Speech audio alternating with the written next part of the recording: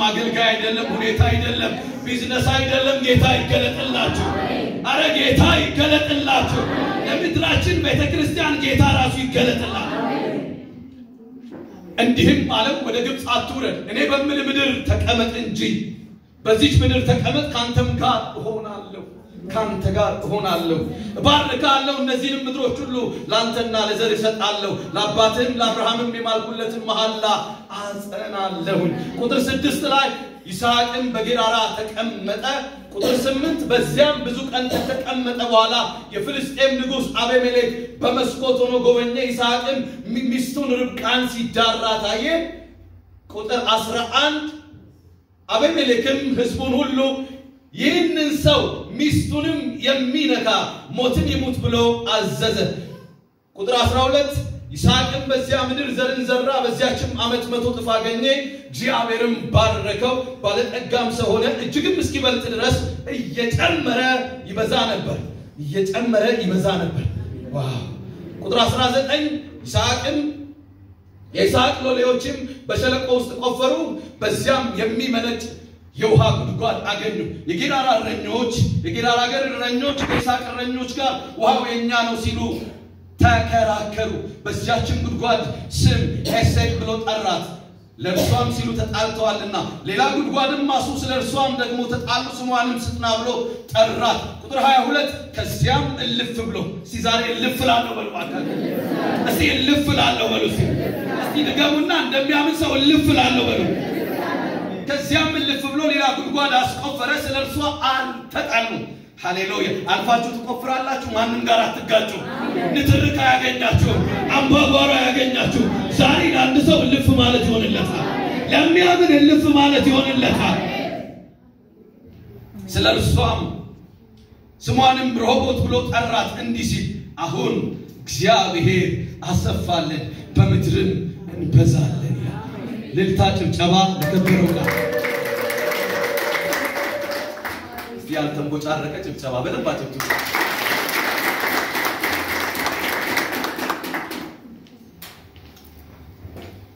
እንግዲህ በዚህ ታሪክ ውስጥ እንደሰማነው ይስሐቅ የሚባለው የአብርሃም ልጅ በጣም በቅምጥል ያደገ ልጅ ነገር ግን በአባቱ ዘመን ሆኖ የማያውቅ ከባድ ረሃብ በምድሪቱ ላይ እንደወደቀበትና ከረሃቡ የተነሳ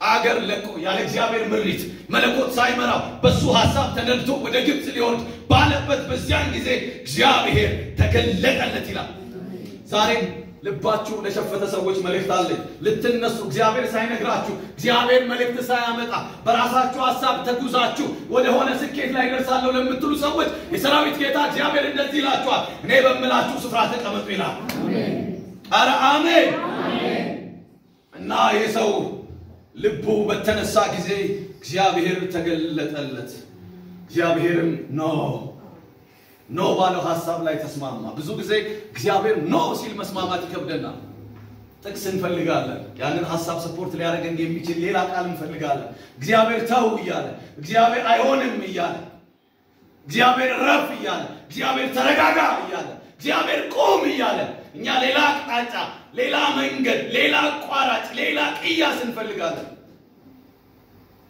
ወዳጆች ሆይ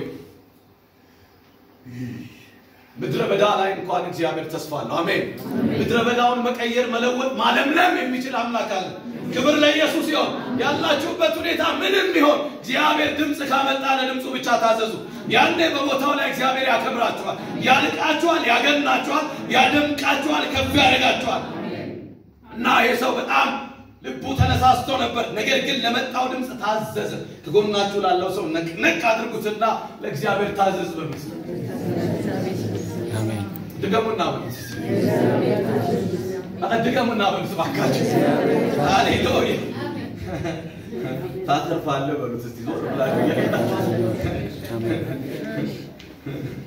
አንተ ለዚህ ፍቃዳችንን ለእግዚአብሔር በመንሰጥበት በዚያን ጊዜ የእግዚአብሔር በረከትንና ረድኤትን እናገኛለን ሳንከስር ሳንላላ ሳንደክም ሳናዝን የሆነ ነገራችን ሳይጎድል ነገር ግን በመጨመር የህይወት ልክ መንፈሳዊ ቁመናችን ተስተካክሎ እግዚአብሔር በሚፈልገው መንፈሳዊ ስብዕና ተቀርጸን መኖር ወደምንችልበት መንፈሳዊ ልህቀት እንገባለን ክብር ለኢየሱስ ይሁን እግዚአብሔርን ለሚጠብቁት ወዳጆች ሆይ ጉብኝት አለው ስለዚህ ትላችሁ እንደሆነ ኑሃሚን የምትባለው ሴት ከባሏ ከአቤሜሌክና ከልጆቿ ከመሐሌዎንና ከኬሊዮን ጋር ወደማይገባ ወደ ሞዓብ ምድር ሄደች። ጉዳዩ የረሃብ ጉዳይ ነው። በእርግጥ የሚበላ ነገር ከባድ ነው፣ ግን የእግዚአብሔር ሐሳብ የለበትም። የእግዚአብሔር ሐሳብ ሳይኖር ብትበሉ ብትመገቡ ብትለብሱ ብታጌጡ የእግዚአብሔር ሐሳብ ከሌለው መጨረሻውና ፍጻሜው ያላማረ ውጤት ይሆናል። ስለዚህ እንደሚላችሁ እቺ ሴት ወደ ሞዓብ ምድር ከሄደች በኋላ ዋና ነገሯን አጣች። ዋናህን እንዳታጣ ተረጋጋ ብሉት። ከጎናችሁ ያለው ሰዎች በሉት ባካችሁ ተረጋጋ ብሉ ይገጥማችሁ። አሜን። እና ዘፍጥረት መጽሐፍ ምዕራፍ 1 ቁጥር 6 ላይ እርሷም ይሁላችሁ ወዳጆች አንድ ነገር እንገራችሁ። እግዚአብሔር የሚጎበኝበት የራሱ ጊዜ አለ። በራሱ ጊዜ ተብለን ለዛሬ በዝማሬ ጌታ ተናግሮናል። በእውነት ነው የምነግራችሁ፣ ጌታ ተናግሮናል። ጌታ በድምጽ ተናግሮናል ዛሬ። ሃሌሉያ። ተረጋጋ ብሉት ከጎናችሁ ያለው ሰው። ሃሌሉያ። እና እርሷም በሞዓብ ምድር ሳለች እግዚአብሔር ሕዝቡን እንደጎበኘ እንጀራም እንደሰጣቸው ስለሰማች ከሞዓብ ምድር ልትመለስ ከሁለት ምራቶቿ ጋር ተነሳች ይላል። ከጎደለች ካዘነች ነገሯ ከጇ ከወጣ በኋላ በሐዘን የቀድሞ ውበቷ በማዲያት ተቀይሮ በብዙ ትካዜ በብዙ ጭንቀት በብዙ ሀፍረትና በብዙ መሸማቀቅ እንደገና ከሞዓብ ወደ ቤተልሔም መጣች። እዚህ ላችኋል ኑሃሚን አትበሉ። ኑሃሚን ማለት ደስታዬ ማለት ነው። እኔ ማራ በሉኝ፣ ነፍሴ ተመራለች፣ ባሌን አጣሁ፣ ልጆቼን አጣሁ፣ ሐዘን ጠብሶኛል ነው። ያለ እግዚአብሔር ፈቃድ የሚደረጉ ጉዞዎች ፍጻሜያቸው የመከራ ሳቅ ናፍቋችሁ ፍጻሜያችሁ እንዳይደመደም ሳቃችሁ በሩቅ እንዲሰማ ወዳጆች ሆይ እግዚአብሔርን ሐሳብ የእግዚአብሔርን ጋይዳንስ እሱን ብቻ ጠብቁ በሕይወታችሁ። እናንተ እንደዚያ ከሆናችሁ የተሳካላችሁ ሰው ማለት እናንተ ብቻ ናችሁ። በዚህ ዓለም ያተረፈ ወይም ደግሞ ያለው ወይም የዘመነ ወይም የላቀ ወይም አሪፍ የሚባለው ሰው በመለኮት ምሪት የሚንቀሳቀስ ብቻ ነው። ቅድም ዘማሪው ልጁ አንድ ሕፃን ሲናገር እንደነበረው እግዚአብሔር እረኛዬ ነው ይላል መጽሐፍ። በለመለመ መስክ በዕረፍቱ ዘንድ ይመራኛል። ይሁላችሁ እግዚአብሔር ሲመራ በለመለመ መስክና በዕረፍቱ ዘንድ ነው። ዝም ብሎ አሰስገሰስ እያበላ እግዚአብሔር አያስቀጥልም። እግዚአብሔር ሲመራ ሃሌሉያ ምድረ በዳው እንኳን ለምለም ይሆናል። ምንጭ እንኳን ባይኖር አለቱ ላይ ምንጭ ይፈልቃል። ተግዳሮት ቢኖር ተግዳሮቱ ይከፈላል። ኢየሱስ ጌታ ነው። ሕዝቡን በምድረ በዳ መራቸው ይላል እግዚአብሔር ቃል። ምድረ በዳ ተስፋ የማይደረግበት ሁኔታ ሰማይ ግን እያቀረበላቸው በደስታ አሜን የሚፈልጉትን ነገር ሰማይ እየለገሳቸው የእግራቸው ጫማ ሳያልቅ ልብሳቸው ሳያልቅ ትካዜ ሳይቆጣጠራቸው ሌላ ተጽዕኖ ሳያንበረከክላቸው በደስታ ዋካችሁ በትህትና ከጎናችሁ ያለውን ሰው እንዲበሉልኝ ከእግዚአብሔር ምሪት አትውጣ እባክህ ወንድሜ በሉልኝ። ወዳጆች ሆይ መሻታችንን ጥማታችንን ናፍቆታችንን ራእያችንን ስኬታችንን በጌታ ጊዜ ብቻ እንዲከወኑ ፍቀዱ። አንዳንድ ጊዜ አቋራጭ መንገዶች በጣም ያስቀሯቸዋል፣ ይጥሏቸዋል፣ ያሳዝኗቸዋል፣ ያስለቅሷቸዋል፣ የመከራ ምዕራፍ ውስጥ እንድትገቡ ይገፏቸዋል። በእግዚአብሔር ምሪት ግን ከሄዳችሁ ምድረ በዳው እየለመለመ ወንዙ እየተከፈለ ሃሌሉያ አጥሩ እየተናደ የትኛውም ተራራ ደልዳላ የሆነ ወደ ናፍቆታችሁና ወደ መሻታችሁ መድረስ ትችላላችሁ። መቼ ካላችሁ በጌታ ጊዜ። በአንደኛ ጴጥሮስ ምዕራፍ 5 ቁጥር 6 ላይ እንግዲህ በጊዜው ከፍ እንዲያደርጋችሁ ይላል። መቼ እስቲ በጊዜው በሉ ይባካል። እንግዲህ በጊዜው ከፍ እንዲያደርጋችሁ ከኃያሉ ከእግዚአብሔር እጅ በታች ራሳችሁን አዋርዱ፣ እርሱ ስለእናንተ ያስባልና የሚያስጨንቃችሁን ሁሉ በእርሱ ላይ ጣሉት። በጊዜው እግዚአብሔር በጊዜ የሚሰራ አምላክ ነው። በጊዜው ሲመጣ ማንም አያስቆመው። ኮማንድ ፖስት የለ፣ ማንም ፖስት የለ፣ አያስቆመውም እግዚአብሔር። ማጃንዶራ ባኒያስ አልከለከልም ይላል ጌታ መንፈስ። ጠብቁኝ እኔን የሚከለክል የለም ይላል ጌታ። ኢባዱ ሳኪባና ማያ ልባችሁን እኔ ጋር ጣሉት ይላችኋል ጌታ። መጽሐፍ ሲናገር ልብን በእግዚአብሔር ላይ ጣል፣ ጻድቁን ለውከት አሳልፎ አይሰጥም ይላል። አሳልፎ አይሰጣችሁም። ስለዚህ ጊዜ ያስፈልጋል። መክብብ 3 ላይ ቁጥር 11 ላይ ነገርን ሁሉ በጊዜው ውብ አድርጎ ሰራው ይላል። እግዚአብሔር ነገርን ሲሰራ ላይነቀፍና ላይተች ሂስ ላይሰጥበት አድርጎ ነው ነገርን ሸብረቅረቅ አድርጎ የሚሰራው። እህቴ ልንገርሽ አትቸኩይ፣ አትጣደፊ፣ ወንድሜ አትጣደፍ። እግዚአብሔር በጊዜው ነገርን ውብ ያደርገዋል፣ ያደምቃል፣ ከፍ ያደርጋል። ሃሌሉያ።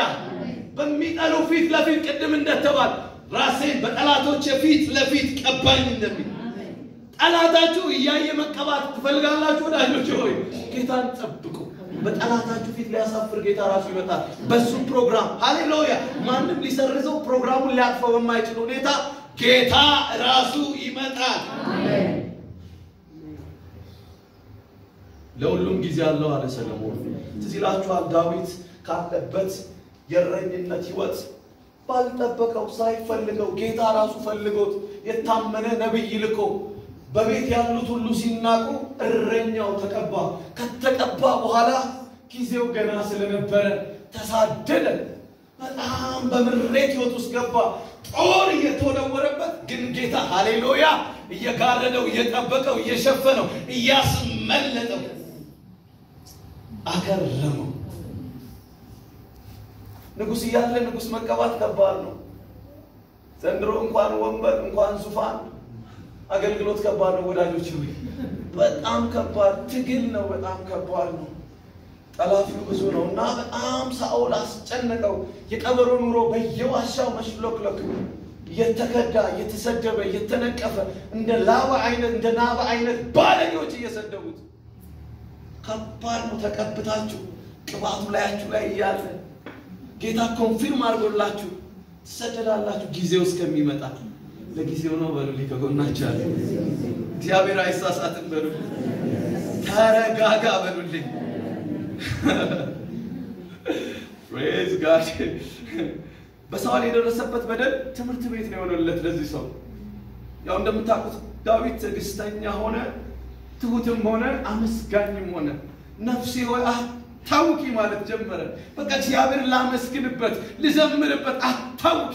ከምቾት አታሳ የኔ ምቾት በእግዚአብሔር ፊት መሆን ነው። የኔ ምቾት መሰዊያ ላይ መደፋት፣ የኔ ኤፎዱን ይዤ መደርደር ነው። የኔ ምቾት በገናዬን መደርደር ነው፣ ማዜም ነው፣ ማምለክ ነው። ከዚህ አታስወጪኛል። ልህቀቱ አያችሁ መንፈሳዊ ስብዕናው በጣም ከፍ ያለ ነው። በኢየሱስ ስም ከፍ በሉ። አሜን። አሜን በሉ። ከፍ በሉ።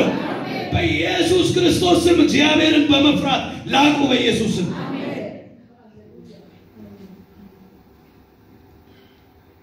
ታዲያ ዛሬ ባለችኝ ትንሽ ሰዓት ቶሎ ብዬ ሐሳቤን እቋጫለሁ። የጌታ ራት እንዳለ ስለሰማሁኝ አጠር ለማድረግ ሞክራለሁ መልእክቴ። እንዴት የእግዚአብሔርን የጉብኝት ጊዜ በጽድቅ መጠባበቅ እንችላለን የሚለውን ሐሳብ ከዚህ ካነበብኩላችሁ ክፍል እግዚአብሔር ያስተማረኝ ሌላ እንግዳ ነገር የለኝም። ይሄንን ያስተማረኝ ነግራችኋለሁ። እኔም መልእክቱን ከእናንተ ጋር ስለምሰማ እግዚአብሔር በቃሉ እንደሚናገር አምናለሁ። ደግሞ ጸልያለሁ። እግዚአብሔር ድንቅ ያደርጋል። አሜን አሜን። ክብር ለኢየሱስ ይሁን። አንድ ጊዜ አንድ ልጅ አሉ ከቡና ሲጠጡ መንደር ሄደና ከእናቱ ጋር አብሮ ተቀምጦ ቡና ሊጠጣ ሳይሆን ቁርስ ሊዘግን ሄደው እና ሲያስቡ አባቱን ከጎን አለ። ልጆቹም መጡና ሁሉም በዛች ትንንሽ የእጆቻቸው ቆሎን እየዘገኑ ሄዱ። እሱ ጋር ሲደርስ ልታዘግነው ስትል አለ የኔን አባቴ ይዝገንልኛል። ሃሌሉያ። ምክንያቱም ከሱ ልጅ አባቱ ልጅ ትልቅ ነው። ዛሬ ለአንድ ሰው በአባቱ እጅ ይዘገንለታል፣ በአባቱ እጅ ይዘገንለታል። እግዚአብሔር መልካም። በኢየሱስ ስም እናመሰግናለን። ጌታ እግዚአብሔር ሆይ ሁለንተናችንን ላንተ አደራ ሰጠን። ቃልህን ባርክልን፣ ባሪያህን እርዳ፣ ህዝብህን አጽናና። የትኛውም አጋንንታዊ ተጽዕኖ በስም ስልጣን የተመታ ይሁን። አሜን። የመጀመሪያውና ትልቁ ነገር እንግዲህ በዓለም ሳላችሁ መከራ አለባችሁ ያለን የተወደደው ጌታችንና አባታችን ከጨለማ ወደ ብርሃን ያመጣን ጌታ ኢየሱስ ክርስቶስ ነው። የምንኖርበት ዓለም አልጋ ባልጋ ሳይሆን በመከራ የተሞላ ብዙ እንቅፋትና እሾህ አሜኬላ የሞላበት ምድር ላይ ነው የምንኖረው። አሜን ይባላል አይባልም? ግን ጌታ አለ። ጌታ ኢየሱስ ክርስቶስ በጣም እንዲህ አለ፣ እኔ እስከ ዓለም ፍጻሜ ሁል ጊዜ አለ። መቼ ሮብና እሑድ አይደለም፣ ሁል ጊዜ ከማን ጋር ነኝ አለ? እዛ ቸርች ጠብቃችኋለሁ አይደለም ያለ፣ ከናንተ ጋር ነኝ ኢየሱስ ጌታ ስለዚህ በዚህ በማይመች ዓለም ውስጥ የምንኖርበት የህይወት ስርዓት አንገት አጋጭ ቢሆን ገፊ ቢሆን ነቅናቂ ቢሆን አንገት የሚያስደፋ ቢሆን ጌታ ግን ከኛ ጋር አለ ጌታ ከማን ጋር አለ ሳይ ሃሌሉያ ስለዚህ ትልቁና ዋናው ነገር የጌታን ጉብኝት የእግዚአብሔር የጉብኝት ጊዜ በጽድቅ ለመጠባበቅ የሚያስፈልገው ጭንቁ ያለ ከእግዚአብሔር ጋር ህብረት ማድረግ ጭንቅ ያለ እኔ የመከራ ሰባኪ ሳልሆን የቃሉ ሰባኪ እና ጭንቅ አለ አሜን ይባላል ተድላለ ብላው ተዘላላችሁ ግን ጭንቅ አለ በዚህ ዓለም ውስጥ መከራ ያጋጥማችኋል የሚያሳድዷችሁ ከጎናችሁ ይነሳሉ አሜን ይባላል አይዟችሁ ይጋባልጋ ነው ሲሄዱ በዚሁ በዘፍጥረት መጽሐፍ ምዕራፍ 26 ቁጥር 2 ላይ እግዚአብሔርም ተገለጠለት የሚል ቃል አለ ይሄ ሰው እግዚአብሔር እንዲገለጥለት የሚያደርግ የተሰናዳ ህይወት ነው ወዳጆቼ ይሄንን ዓለም ቻሌንጅ አድርጎ ለመኖር የሚቻለው ዊዝደም ማግኘት የሚቻለው ከእግዚአብሔር እንዲገለጥልን የሚያደርግ መንፈሳዊ ስብዕናና ቁመና ሊኖረን ይገባል ያለ ዓለም ትከብዳለች በእግዚአብሔር ቤት ውስጥ ሆኖ ዓለምን ማኔጅ ማድረግ በጣም ከባድ ነው ማለት እንደ እግዚአብሔር ሰው ሳይመላለሱ ማለት አሜን አሜን በእግዚአብሔር ቤት ውስጥ ሆኖ ግን እንደ መንፈሱና እንደ ቃሉ ከኖርን ዓለም ቀላል ናት ተግዳሮቱን ሁሉ ያሽቀነጠርነው የረገጥነው ከሷ አቅምና ችሎታ ብቃትና ልህቀት ከፍ ባለ ሁኔታ ልቀንባት ልንሄድ እንችላለን ይሄ ሰው እግዚአብሔር እንዲገኝለት የሚያደርግ ህይወታል ምሪትን ለመቀበል የተሰናዳ ነው ደግሞ የሚያስገርመውና የሚያስደንቀው ነገር የእግዚአብሔርን ድምጽ ጠንቅቆ ያውቃል ዘንድሮ ታውቃላችሁ ብዙ ተናጋሪዎች አሉ የሚያስቱ የሚያሳስቱ የሚዘላብዱ የሚያዘላብዱ ብዙ ተናጋሪዎች አሉ ይሄ ሰው ግን እግዚአብሔር ረፍ ሲለው ረፍንም የሚሰማ ነው የዘንድሮ ጴንጤ ረፍ አይሰማ እዚህ አላቅ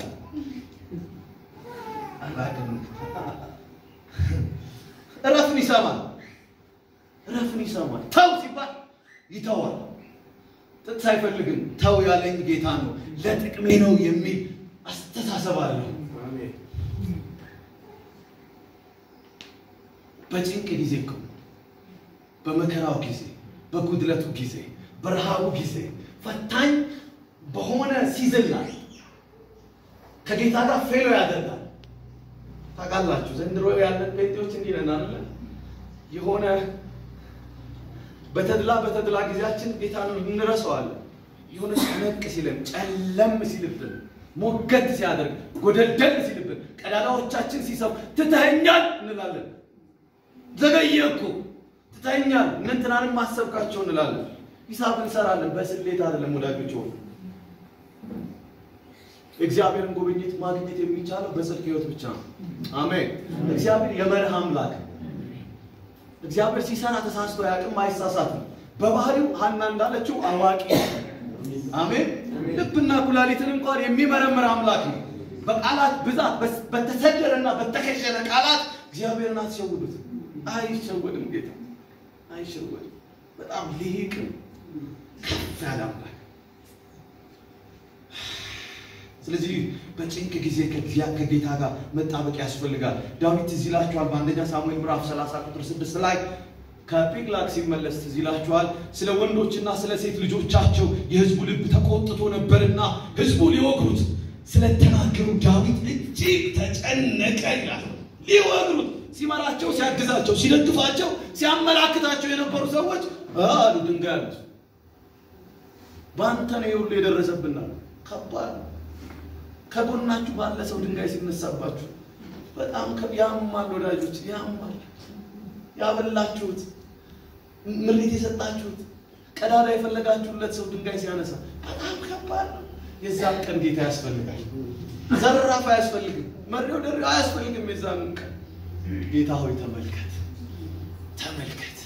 መጽሐፍ እንደዚህ ይላል ሊወግሩት ስለተናገሩ ዳዊት እጅግ ተጨነቀ ዳዊት ግን በአምላኩ በእግዚአብሔር ልቡን አበረታ እንትና አነሱብኝ ትላንት እንዳላገስኳቸው እንዳልደገፍኳቸው ሲዳሩ እንዳልኳልኳቸው አቅም ባጡ ጊዜ አቅም እንዳልሆንኩላቸው እንዳልተሟገትኩላቸው እነሱ በኔ ላይ እንዲያደረጉ አላህ በዙፋን አለ በዙፋኑ ጌታ ወዳጆች እንካስላንት ያውስጣት ከጎናችሁ ያለው ሰው በትህትና እንዲበሉት እባክህ እንካስላንት ያውስጣት ተቀበሉት ጌታ በዙፋኑ ላይ ነው በሉት ከዛ ለከን ካደረገ በኋላ ያቢያታር ልጅ ኤፎዱን አምጣለውና መደርደር ሲጀምር ሰማያት ተከፈቱ ወዳጆች ወደ ጎና ተመልከቱ ወደ ላይ ማየት ጀምሩ ሰማይ ሚስጥሯን ትገልጥላችኋለች ከዛ ልክ ዳዊት ሰማይ ከተናገረ በኋላ በሄደ ጊዜ የተወሰደበትን ብቻ አይደለም ሌላ ምርኮ ይዞ መጣ ይውላክ አቲካራ ተጠሙ እኔ ቦረኔ ነኝ እንግዲህ ወዳጆች በእኛ ሀገር ቋንቋ አቲካራ የሚባል ነገር አለ ይሁን አትማገቱ እንደማለት አትማገቱ ጌታ ጋር ተመልከቱ ጌታ ድንቅ ያደርጋል ያስገርማችኋል እና ለሌሎቹ እንደዛ ላሉት ለአንዳንዶቹ እናንተ ከዚህ እድል ፈንታ የላችሁም ማለችሁ ስለዚህ ድንቅ ያለ ከጌታ ጋር መጣበቅ ያስፈልጋል ዮናታን ትዝላችኋል አንድ ቀን እንዲያለው በኔና በሞት መካከል አንድ እርምጃ ቀርቷል ተስፋ ቆርጦ ተጨንቆ ይያለ በእንዲህ አይነት ሁኔታ ውስጥ ግን ጌታ ሞት ሳይሆን ዙፋን አስቀመጠለት እግዚአብሔር ጋር መወገን ያስፈልጋል ከሰዓት አንፃር ፈጥናለሁ ሁለተኛው እግዚአብሔር ባለን ስፍራ መገኘት ወይ መቀመጥ ያስፈልጋል የብዙዎቻችን ችግር እንንቀዠቀዣለን ከእግዚአብሔር ባልሆነ ምሪት ሰው ያሳስቶን ወይ ፍላጎታችን ወይ ስሜታችን ገፋፍቶን ለውድቀት እንጣደፋለን ፍሬም መያዝ ያስፈልጋል ወዳጆቼ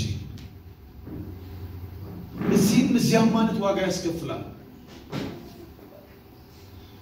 በሎጥና በኑሃሚን ህይወት ውስጥ የምናየው ነገር ይሄ ነው ሎጥ ትዝላችኋል እረኞች በተጣሉ ጊዜ አብርሃምና የሎጥ እረኞች በተጣሉ ጊዜ አብርሃም እንዲህ አለ ለምን ከምንጣላ አንተ በሰሜኑ ብትሄድ እኔ በደቡብ እሄዳለሁ አንተ በምስራቁ ከሄድክ እኔ በምዕራቡ እሄዳለሁ እባክህ ግጭቱ ይቅራል እና ሎጥ በዘመኑ ቋንቋ አራዳ መሆኑ ነው ዞር ዞር አለና ሲመለከተው ደቡቡ የዮርዳኖስን ባህር ዳርቻ የተከተለ ስለሆነ አረንጓዴ ነው ስለዚህ አይ እኔ በዚህ ሄዳለሁ አብርሽ ያንተ በፈለከው ሄዳለሁ አንዳንድ ደላላ የሚመስሉ ትልቅ ቁልቁለት አለባቸው ወዳጆቹ እና የገጠመው ነገር ትዝላችኋል በጣም ከባድ ነገር ነው የገጠመው ለአብርሃም ግን ይሄ ቢዝነሱ አይደለም ምክንያቱም የመረጠው ቦታ ሳይሆን የመረጠው ጌታ እንደሚያኖረው እርግጠኛ ነበር ወዳጆቼ የመረጠው ስፍራ አይደለም የሚያኖረን የመረጠው ጌታ ብቻ ነው የመረጠው ጌታ ሁሉም ቦታ አብለብል ነው ሁሉ ቦታ ይሰራል ሁሉ ቦታ ይችላል ሁሉ ቦታ ብርቱ ነው ስለዚህ ዋጋ ያስከፍላል ዋጋ ከፈለ ኑሃሚንም ልክ እንደዛ ባሏን አጣች ልጆቿን አጣች ተመራ ወደ ምድሯ ገባች እግዚአብሔር ግን በጊዜው ምድሪቱን ቤተልሔምን ጎበኘ እንጀራ ሰጠ እንጀራ እግዚአብሔር ይሰጣቸው ቢደና አይታችሁ ወደ ገደላት ይጎዳችሁ ብዙ የሚያጓጉ ነገሮች ይቻላል ማለት ብዙ ግልጭልጭ ነገር አለ ያ ደግሞ ካለም የመጣን ሰዎች ነንና ወደ ዓለም ልንሄድ አይገባም ዓለም በመታሳየን ነገር ልንጎመጅ አይገባም አሜን አሜን ስለዚህ የተነገረን እስኪፈጸም ድረስ በትዕግስት ልንጠባበቅ ይገባናል እንባቆም ደስ የሚል ንግግር አለ እንደዚህ ይላል በእንባቆም 2:1 ላይ በመጠበቂያዬ ላይ ቆማለሁ አለ የትም አይደለም የምቆመው ሰዎች ቢነቀንቁኝ ቢገፈትሩኝ ከነሱ ከሚገፈትሩኝ ይልቅ ቁም ያለኝን ጌታ አጠብቀዋለሁ ጫናቸውን እቋቋመዋለሁ ምክንያቱም እግዚአብሔር ቆም ብሎኛል ቢገፈትሩኝ ወይ ንቅንቅ ወይ ፍንክች አልልም ምንም ነገር ሊጎድል ይችላል በለስላታ ፈራት ይችላልች በጋጣ ከብቶች ላይ ኖሩ ይችላሉ ፍየሎችም ምኖችም ላይ ኖሩ ይችላሉ ኪሴ ባዶ ሊሆን ይችላል ሰዎች ሊተርቡ ሊያሾፉብኝ መቼ ነው የዚህ ሰው የስኬት ብለው ሊያሽሟጥጡ ይችላሉ እኔ ግን ሃሌሉያ በመጠበቂያዬ ላይ እቆማለሁ ስለ ክርክሬም የሚመልሰውን አውቅ ዘንድ እመለከታለሁ ምክንያቱም የኔ መልስ በሰዎች አቅጣጫ በዘመድ አቅጣጫ በጓደኛ አቅጣጫ የሚፈጸም ሳይሆን ከላይ ከጸባዖት ባለው በዙፋኑ ጸንቶ ከኖረው ከአብዘን በሚወጣ ትእዛዝ ነው እንጂ ነገር የሚሰራው በሰዎች አይደለም በእጅ ብልጫ አይደለም በሆነ መልኩ አይደለም በቡድን አይደለም ማለት ሃሌሉያ ሰማይ ካዘዘ ደግሞ ምድር ትታዘዛለች አሜን ስለዚህ ዋናው ነገር አለ የሆነ ሰውዬ ዋናውን ነገር ዋና ማድረግ ነው አለ ሃሌሉያ ዋናችሁ ጋር ተነጋገሩና ተረጋጉ ኢሳይያስ 40 ቁጥር 31 ላይ በጣም የሚታወቅ ቃል አለ እግዚአብሔርን በመተማመን የሚጠባበቁ ግን ይላል ማንን ዘመድ አይደለም ጓደኛ ውጭ ሀገር ካናዳ ያለ አይደለም አንዳንድ ሰዎች ያው በአገልግሎት የምናገኛቸው ሰዎች አጣላ ልክ የሆነ ነገር ፕሮሰስ ሲጀምሩ እንድንጸልይላቸው ጾምጸሎት አብረን እንድንይዝ ምናምን ይነግሩንና አይዞ ሲሄድ እኮ በስማ ናይሏችሁና ጌታ ረድቷቸው ስልክም አያነሱ ደስ የሚለው ግን ጌታ ስንተማመን ጌታ ያቀርባል አሜን ስለዚህ እግዚአብሔር ቃል ምን ይላል እግዚአብሔርን በመተማመን የሚጠባበቁ ግን ኃይላቸውን ያድሳሉ በትናንት ማንነት ሳይሆን ነገራቸው አፕግሬድ ያደርግ እየጨመረ እየላቀ ከፍ ይያል እየተነከሩ እየጎለመሱ ይሄዳሉ እንደ ንስር በክንፍ ይወጣሉ ይሮጣሉ አይታክቱም ይሄዳሉ አይደክሙም ይላል እንዲህ የሚሆኑት ግን ባመጋገባቸው ወይም ደግሞ ባለ በፊትነስ በመስራታቸው አይደለም የሚለው እግዚአብሔርን በመተማመን ማንን ነው የምትተማመነው በሉልኝ በሉት አይዟችሁ ስለዚህ እግዚአብሔርን የሚጠባበቅ ሰው ወዳጆች ይሆን ሰለሞን እንደሚል በምሳሌ 27:18 ላይ በለሱን የጠበቀ ፍሬዋን ምን ይላል ይበላል ጌታውን የሚጠብቅ ምን ይላል ይከብራል ጌታን ተጠብቁ ያከብራቸዋል ወዳጆች ሆይ አላገባችሁ ሊሆን ይችላል አልወለዳችሁ ሊሆን ይችላል ጌታን ተጠብቁት እግዚአብሔር ያከብራቸዋል የሚያስፈልገው በሆነ መልኩ በአቋራጭ ገብቶ የሆነ በረከት ጋር መገናኘት ሳይሆን ጌታን ተጠብቆ ሃሌሉያ በጌታ ጊዜ የሚሆነው የእግዚአብሔርን በረከት ማግኘት ይበልጣል ዘግይቶ እንኳን ማለት ነው ምክንያቱም ሳራ ዘግይቶ የመጣላት ይስሐቅ የሚያስቃት ማለት ነው እንጂ ነው ማጃን ጠላባያ የሚያስቅ በደስታ እንድትፍነከነክ የሚያደርግ ይስሐቅ ይመጣል ይስሐቅ አሜን ሶስተኛው ፍርሃትን አለማስተናገድ ይሄኛው ክፉ በሽታችን ይስሐቅ በጣም እግዚአብሔር ከተናገረው በኋላ ፈራ ቁጥር 7 እና 8 ላይ እንዲህ ቃል አለ የዚያም ስፍራ ሰዎች ስለሚስቱ ጠየቁት እርሱ እህቴ ናት ርብቃን ሌላ ሴት ብትሆን እንኳን ይገርማል ከእናቱ ሞት የተጽናናባት ደግሞ ሺዝ ቢውሪ በጣም ቆንጆ ነው ውብ ነው እና ፈራ ይሄው በዘንድሮ ሊደፋይ ነው አለ ስለዚህ አረ ምን አለፋኝ አባቴም ብሏል እኮ ደግሞ በታሪክ አጋጣሚ ስለዚህ እኔስ ብል ምን ችግር አለው አለ ሚስትን ያክል ነገር ከባድ ናቸው ደግሞ በዛ ላይ ስደተኛ ምጻተኛ በጣም ብዙ ጎደሎ ያለበት ሰው ፈራ እግዚአብሔር የገባለትን ኮቨነንት ረሳ ኪዳኑን ረሳ ጎናቸው ያለው ሰው ኪዳንህን አትርሳ በሉልኝ ድገሙና በሉት ባካችሁ ሰይጣን ሁልጊዜ የሚሞግተንና የሚፈተነን በተለያየ ጥበብ ነው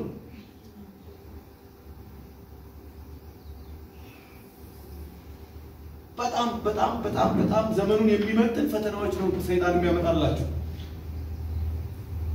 በትላንትናው አይነት አይደለም በቃ የራሱን ያሳድጋል ሰይጣን በተንኮል በቃ ክፉ ነገር ለማድረግ ብልሃተኞች ናቸው እንደሚል ኤርሚያስ በጣም ክፉ ነገር ለማድረግ ብልሃተኛ ነው መልካም ነገር ግን ማድረግ አያውቅም ሰይጣን እና ፈተነው በሚስቱ እሱም ፈራ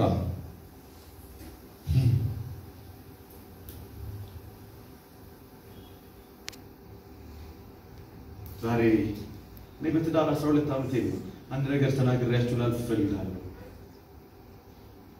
ከመለኮት የሆነ ኢንተርቬንሽን በዚህ ሰው ላይ የመጣው ከሚስቱ ጋር ሲጫወት ሲዳራት ይላል ፊትና ኋላ ትይሉ ባልና ሚስት አሜን ከቻላችሁ ተቃቀፉ ስትይ አሊያ ወይ ፊት ወይ ኋላ ትይሉ እናንተ ወታደር አይደላችሁ አሜን አሜን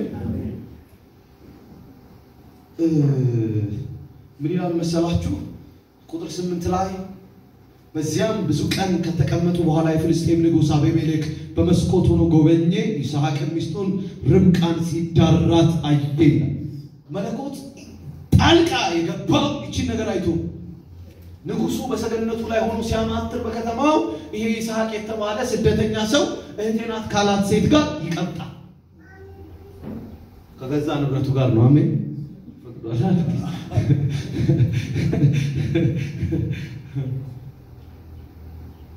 እውነት በጣም አጋሮቻችሁን አበረታቷቸው።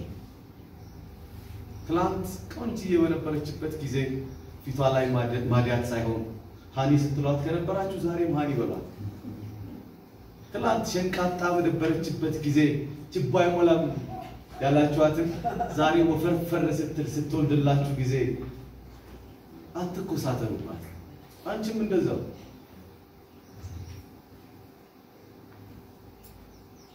እግዚአብሔር ያጣመረው ሰው አቤት።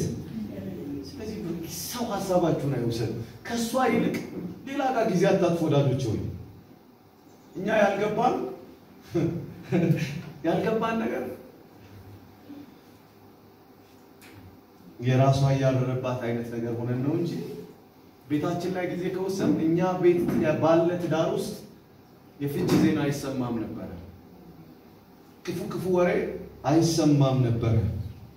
ስለዚህ ወዳጆች ጊዜ መውሰድ ያስፈልገናል ከሚስቶቻችን ጋር። መጽሐፍ ሲናገር እንደዚህ ይላል በምሳሌ 18:22 ላይ ሚስት ያገኘ በረከትን አገኘ ከእግዚአብሔርም ሞገስን ይቀበላል። ይችን ነው እንግዲህ ሞገስ ያገኘባት ከእናቱ ሞት የተጽናናባት ደግሞ ቆንጆዋን ሴት እህቴ ናት። ፍርሃት እንዲያደርጋል ጳውሎስ ግን እንደዚህ ብሎ ይነግረናል በሁለተኛ ጢሞቴዎስ ምዕራፍ 1:7 ላይ እግዚአብሔር የኃይልና የፍቅር ራስንም የመግዛት መንፈስ እንጂ የፍርሃትን መንፈስ አልሰጠንም። የኛ ማንነት አይደለም ማለት ነው። አያችሁ ፍርሃት የእናንተ ነገር እንኳን አይደለም እንድትሉ ያደርጋችኋል። ፍርሃት እኮ ሚስቴ ናት ማለት እየቻለ ነው እህቴ ናት ዋሽን ማለት ነው። እግዚአብሔር ከእንዲህ አይነት ነገር ይመልሰን። አራተኛው ወደ ስራ መግባት ያስፈልጋል። ዝጋ ትንሽ እናገራለሁ። ወደ ስራ መግባት ያስፈልጋል። ልጆቻችን ሊለሰልሱ አልተጠራንም። ጌታ ኢየሱስ እንዲህ አለ አባቴ ይሰራ እኔም ደግሞ ምን እላለሁ አለ ሰራለሁ። መታወቂያ ይስራ ነው አለ። ይህ ሰው ልክ ወደዚያ ምድር ከመጣ በኋላ ጥቂት ነገር ነው ይዞ የመጣው። ዘር ብቻ ነው ያለው። ዘሩን አልበላም። መጽሐፍ እንደሚናገር ቁጥር 12 ላይ እንደዚህ ይላል ይስሐቅም በዚያች ምድር ዘርን ዘራ በዚያችም ዓመት 100 እጥፍ አገኘ እግዚአብሔርን ባረከው። እግዚአብሔር ሁሉ ጊዜ እጃቸውን አለስልሰው ይከፈት ከሚሉት ጋር ሳይሆን ከሚሰሩ ጋር በጽድቅ ከሚሰሩት ጋር አብሮ ይወጣል። አሜን። ባረካቸው። በስራ መርህ ውስጥ ይሳካላቸዋል አይደል? እነ መሐመድ ሁሉ ሰርተው እኮ የሆነ ያተርፋሉ አይደል? የሥራ መርህ ነው። ለሚሰራ ደሞዙ ዳነ ይላል መጽሐፍ። ከሰራችሁ ታገኛላችሁ። ይሄ ሰው ዘራ ደግሞ በሱ ስራ ላይ እግዚአብሔር ጣልቃ ይገባል። የዛን ዓመት 100 እጥፍ አገኘ ይልና 100 እጥፍ ብቻ አይደለም የእግዚአብሔር ረድኤትና በረከት በዛለት። ከዛ እንዲህ ብሎ ቢያቆም ቁጥሩ ነበር። ቁጥር 13 ምን እንደሚል ታውቃላችሁ? ባለጠጋም ሰው ሆነ። ግዞተኛው ሰው እየቆመ ስደተኛው ማንንም የሌለው የሚያሽሟጥጥለት የሌለው ባለጠጋ ሰው እኮ ብቻ መሆን ደግሞ አይደለም። እንደዚህ ይላል እጅግም እስኪበልጥ ድረስ ቀድመው ከነበሩት ከነ ባላምባራስ በለጠ። አሜን። እግዚአብሔር ከሱ ጋር ስለነበር ነገሩ እጅግ እስኪበልጥ ድረስ እየጨመረ ይበዛ ነበር ይላል። ኢንፍሌሽን አይዘው ግሽበት ንረት ምናምን የሱን ፋይናንስ አይቆጣጠሩም። ብሬክ ሊያደርገው አይችልም። ማርተኞች በምድሪቱ ላይ ያሉ ገናና ክፉ ንግርት የሚናገሩ ሁሉ ሊያስቆሙት አልቻሉም። ምክንያቱም እግዚአብሔር ከሱ ጋር ነው። ሁልጊዜ እግዚአብሔር ከኛ ጋር ሆኖ ስንሰራ መጽሐፍ እንደሚል እግዚአብሔር ከኛ ጋር ከሆነ ማንም ሊቃወመን አይችልም። ስለዚህ መስራት ያስፈልጋል። በምሳሌ 10 ቁጥር 4 ላይ የታካች እጅ ችግረኛ ታደርጋለች፣ የትጉ እጅ ግን ባለጠጋ ታደርጋለች። መርህ ነው መስራት። አሜን። በትንቢት የሆነው ከፍታ ውስጥ አትገቡ። አሜን። ትንቢት ስጋ የሚለብሰው እናንተ አክሽን ስትጀምሩ አሜን። ነቅነቅ በል በመትከጎኖች ምሳሌ 12:24 ላይ የትጉ እጅ ትገዛለች፣ የታካች እጅ ግን ትገብራለች። እኛ ልንገብር ሳይሆን ልናስገብር የተጠራን ሰዎች ነን። ስለዚህ ዛሬ በልዩ ልዩ ስራ ላይ የተጠመዳችሁ ሰዎች በስራችሁ ታዋቂ ሰዎች ሁኑ። ትጉዎች፣ ቅኖች፣ ቸሮች፣ ለጋሶች፣ ታማኞች፣ ንጹዎች፣ የተዘጋጃችሁ ቁጥቦች ሁኑ። እግዚአብሔር ያከብራችኋል። እግዚአብሔር ያልቃችኋል። በእናንተ ቃልና በጎረቤት ዕቃ መካከል ልዩነትን ያደርጋል። ስለዚህ ይላችኋል እግዚአብሔር እስራኤላውያንን እንዲህ አላቸው ከግብጽ በወጣችሁ ጊዜ ባዶ እጃችሁን አትወጡ። እጃቸው ላይ ምንም የለም ግን ምን ሊሆን ይችላል ብለው እየተጠባበቁ እያሉ ግብጻውያን ይሄ እኮ ሰዓት ላንተ አይደለም ለኔ አይደለም የሚገባው እያወለቁ ሰጣቸው ጣታቸውን ያለውን ቀለበት እያወጡ ሰጣቸው ጌጣቸውን እያወጡ ሰጣቸው መለኮት የሱ የመወደድ ቅባት በላያቸው ላይ አፈሰሰ ምንም የሌላቸው ሰዎች አግኝተው ገቡ በኢየሱስ ክርስቶስ ከመለኮት የሆነ የውዴታ ቅባት በላያችሁ ላይ ይደፋል ልዩነት ያለበትን ህይወት መኖር እንድትችሉ የሚያደርግ የአምላኬ ቅባት በላያችሁ ላይ ይፍሰስ መጽሐፍ ሲናገር ስለ ዳንኤል በዳንኤል መልካም መንፈስ ስላለ ካለቆችና ከመሳፍንት ሁሉ በለጠ ይላል ማንንም የሌለው ሰው በለጠ በጅብል ዛቋር መልካም መንፈስ ስላለ መልካም መንፈስ ኖሯችሁ ስራ ስሩ እግዚአብሔር ያልቃችኋል እግዚአብሔር ያከብዳችኋል እግዚአብሔር ያገናችኋል ከፊያ ልዩነት ያለ ተወደደም ተጠላም በግብፃያንና በብራያን ሰፈር ልዩነት ይሆናል እዚህ ብርሃን ከሆነ እዛ ጨለማ ነው የሚሆነው ግን በጽድቅ መርህ ነው የሚሆነው ስለዚህ ወደ ስራ መግባት ያስፈልጋል የመጨረሻውን ነገር ልናገርና ጸልይ እስከ መጨረሻው መፋለም ያስፈልጋል ያው እኛ የምንታወቀው ፈሪዎች ናቸው ይሉናል ለችለት አቤጋም ይያወራል ነበር የሆነ የጀመርነውን ጉዳይ እንኳን ማስጨረስ አንችልም እንፈራለን ኮስተር ጋር በኢየሱስ ወጋው ነቀልኩ እንላለን ተመልስ ዲፌንስ ማድረግ እንችላለን ለስንት ወቅተን እንጨርሳለን ወዳጅ ፋይት ማድረግ ያስፈልጋል አሜን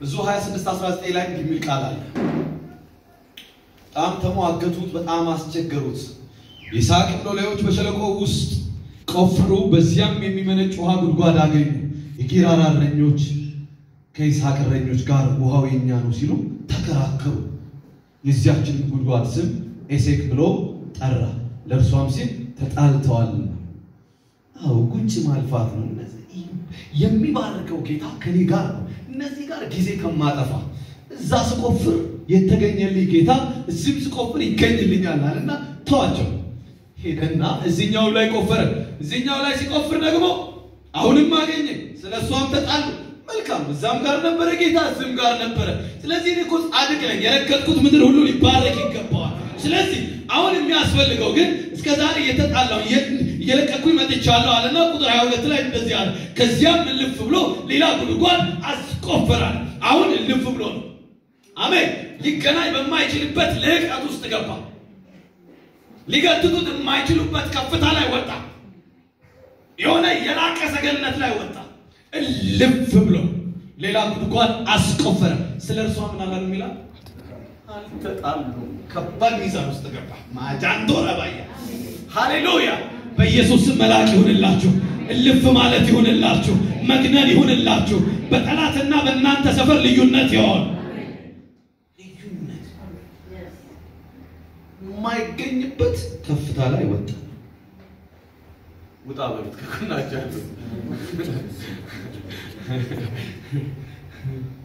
አልተጣሉ ስሟን ሮቦት ብሎ ጠራት እንዲህ ሲል አሁን አለ ትላንትማ እንዲና እንዲህ ነበር አሁን ግን አለ ሃሌሉያ እግዚአብሔር አሰፋለ በምድር ላይ ምን እንላለን እንበዛለን